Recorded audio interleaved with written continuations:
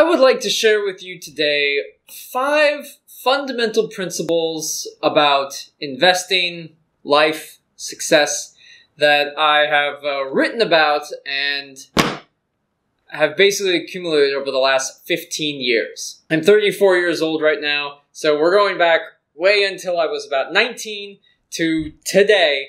15 years, I have found 5 principles that are recurring themes. I consider these to be somewhat essential truths, and they apply to life, they apply to investing, health, wealth, wisdom, all of those things. And for the most part, I haven't found anything necessarily that refutes these ideas. So leave a comment if you think that one of these ideas is wrong, or it doesn't apply, or there's a better idea that more thoroughly describes it. I would certainly like to know. Again, these ideas are just mine. These are my opinions. Do not take this as major financial advice that everybody should take. But I think if you listen to these ideas, they will resonate with you. If you're young and you haven't heard of any of these ideas before, you're about to get some wisdom. There's going to be some serious knowledge bombs dropped in this video. The first principle is that your expected output is proportional to your input. Exactly what the proportionality is depends on what the thing is. And is it linear? Is it constant with time? Probably not. But the idea is what you put in, you get something out. If you spend hours each day at the gym, you're going to get some output of physical strength. If you spend years studying a particular field, mathematics, economics, business, you're going to get smarter in that field. You're going to have knowledge in that field. But you need to put in some effort, some kind of input in order to get anything out of it. It applies both in the mental sphere, it applies to the physical, and it applies to money. Dave Ramsey mentioned this. Someone had asked a question about what is the one key indicator of one's ability to retire when looking at some kind of an investment, 401k or IRA. What's the one thing that was the main contributor to one's success in retirement? And Dave Ramsey at this time said that he thought it was the yield. It was the percent return on whatever the investment was. That was the key indicator. But actually, in the video, he described, no, that wasn't necessarily it. It was actually the amount of money that people were contributing. Yields are important. You want some kind of high return investment, but you aren't going to make a lot of money unless you put something into it. And those who were able to contribute more ended up getting more as a result. Another concept to understand about input proportionality to output is diminishing returns. At a certain point, the amount of return that you're going to have on something is going to change. And for each thing in question, it's gonna vary. Initially, you could put a little bit in and get a lot out, but over time, you may have diminishing returns as you put that same amount of effort in. Principle number 1 talks about input and output.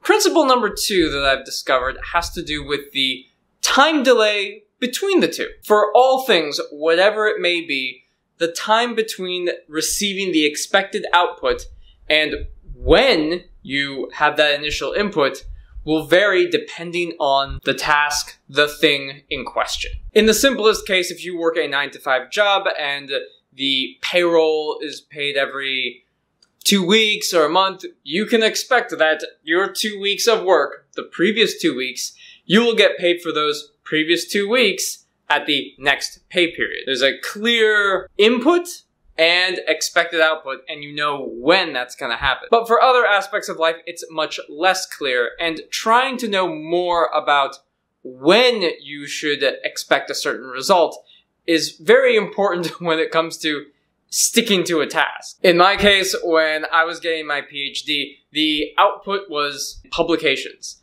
You needed to publish your research in a peer-reviewed journal. And it can take years. I mean years of work before you get remotely close to having a peer-reviewed published paper. It can be very frustrating if you think that that process should be done very fast. I've spoken to many graduate students about the process and that they really want their work to be published. But in many ways, it takes such a long time. And if you're a professor doing this for decades, you understand how long it should take. But if you don't have a reasonable expectation about when certain things can be done, you might quit inadvertently or at the wrong time. Having a good idea about when you should expect to see that output result will help make sure that you don't quit too early. As many of you know, I am a huge fan of Benjamin Graham, Warren Buffett, the principles of the intelligent investor, and the third principle very much falls in line with their philosophy. And that principle is the slow and steady approach basically to everything. I don't believe in overnight successes and get-rich-quick schemes. People who have achieved success in the way that we see it put in a lot of time, effort, their input is super high, but their output, what they're expecting is super low, and then all of a sudden it just swings and it jumps. It is very rare, if not impossible, that somebody just starting off from scratch just makes it big.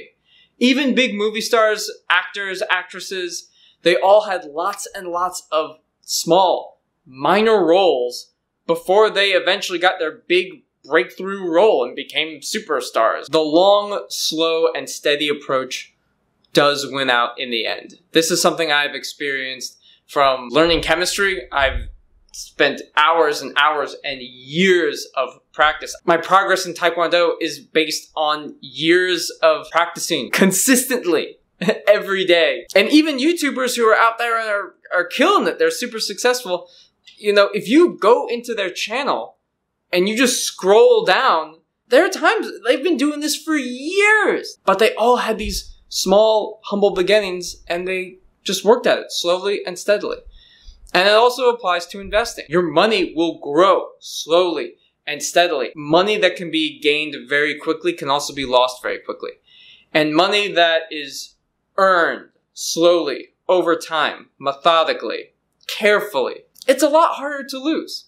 In fact, I even think, and I don't know if this is a controversial topic or not, or a controversial idea, but I'm going to throw it out there. I think that a lot of the economic hardship that businesses are experiencing amongst the pandemic is not necessarily caused by COVID, but rather revealed by COVID. Now, some companies, it's just purely luck, weird situational things, but there were some companies that just have huge amounts of debt before COVID. And when COVID hit, it killed them. So yeah, I guess that's my controversial topic. Let me know what you think. I am actually kind of curious. Do you agree? Perhaps you haven't heard that opinion before. The fourth principle is intelligent effort. As you are working on a thing, you should be working intelligently on it. What is the best use of your time? How are you going to maximize that output for as small an input as you can? I think probably one of the clearest examples of this is if you're trying to lose weight and you're trying to lose belly fat in your midsection and you just do tons and tons of crunches. Now, you might not be like a fitness person, but I'll tell you this, it doesn't work. The most effective way, the thing that really helps you lose it is actually the diet. Many health and fitness experts would argue that the diet, when it comes to losing weight, is like 75–80% of the results. Exercise actually makes up a tiny, like a small portion of how weight loss really works. Focusing on that small 20–25% is not going to help you achieve what you're trying to get. I think I spent so many years just doing crunches, trying to, get the elusive six-pack. It was a very inefficient approach to fat loss and becoming lean. It was just not the right way to do it. If I spent more time and effort focusing on my diet, I would have made significantly more progress if I stuck to that strategy than a strategy that I thought was helpful, but really, it wasn't helpful at all. Another way of thinking about this is the difference between being busy and making progress. Sometimes we're just busy. We have a lot of things going on, and we're making some progress. It's small bits of progress, but it's not working on something that's meaningfully making progress. So I ask you, in whatever thing you're doing to try to be successful in whatever thing you want, whether it's friends, family, money, fitness, investing, are you spending your time making progress in these areas. Now, with regards to the fifth and final principle, the other four principles are based a lot on data, evidence, whether it's anecdotal. I think many of you, if you do some research, you'll find that there are many other people, as well as other successful people who have gone through similar things, or you have data points to support that conclusion. The next concept, though, is something that I'm gonna say, it makes a lot of sense and I think it will resonate with you, but at the same time, I don't have that much proof to demonstrate. And that is about cheating. And basically, you should never cheat. You yourself shouldn't cheat, and you should never cheat others. One way or another, call it karma. If you cheat other people, you only succeed in cheating yourself. I guess basically the last point is, all the other points you have to do them ethically. You can't break the law.